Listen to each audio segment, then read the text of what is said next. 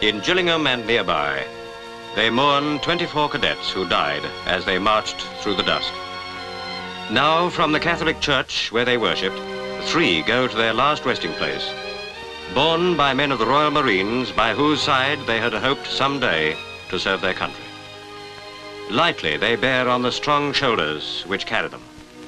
They were so young. Behind them come those whose homes are darkened by their passing.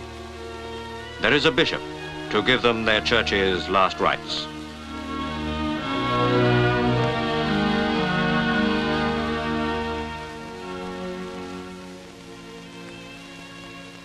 The flag they honored hangs low as the little procession winds between the graves. Somewhere, a man suffers unseen. What happened that evening when his bus roared out of the dusk to leave death in its path, we do not yet know. He was a kindly man, a friend of many of them.